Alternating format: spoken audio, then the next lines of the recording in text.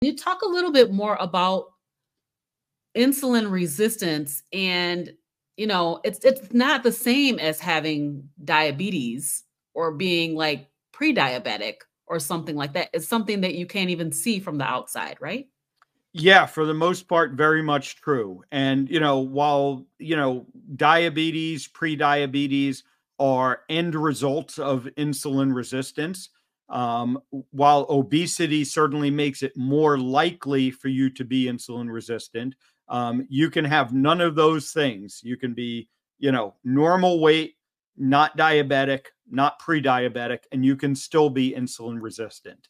And the other important thing to understand here is that if you have gotten to the point that you're diabetic, we're talking about type 2 diabetes, Mhm. or if your doctor has told you you're pre-diabetic, again, on your way to type 2 diabetes, it means that you have already been insulin resistant for a long period of time, maybe as much as 5 to 10 years. And that's the other power of looking for insulin resistance, right? Because if we detect that early, we can prevent that other stuff. We can reverse that other stuff later on, but it's always better to prevent it in the first place from happening. And so, again, this is why we need to refocus on insulin resistance. And if there's one kind of big takeaway that people get from this session, it's, ask your doctor, am I insulin resistant? The patient, don't even need to fully understand what that is, how to test for it. Now, I believe in empowering people to understand what it is and how to test for it, because your doctor may not know.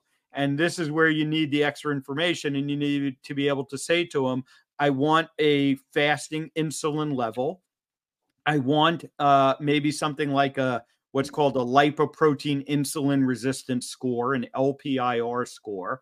Um, if you have more basic information, you can look at your triglycerides and your HDL, and that ratio, your triglycerides divided by your HDL, can give you indications about whether or not you might be insulin resistant.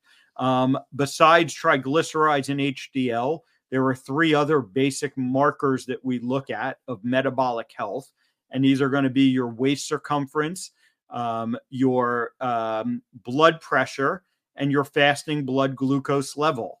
And you can take all of those, and you can go to my website for free, ifixhearts.com. Right on the front page, you can take the quiz, which is basically just plugging in those 5 numbers, and that will tell you whether or not you are, whether or not you are metabolically healthy. Metabolically healthy meaning that you don't have insulin resistance.